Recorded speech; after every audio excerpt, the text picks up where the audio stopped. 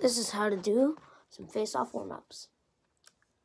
So what you're going to do, you're just going to get your stick and you're going to go over the ball.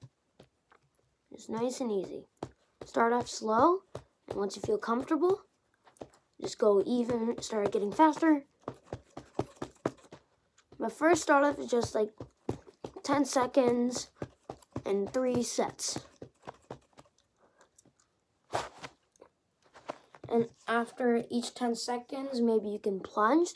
So that's when you clamp over the ball and you raise your back hand on your stick and then you just hold it there. And sometimes you can exit if you want. And that's how you do just some warm-ups.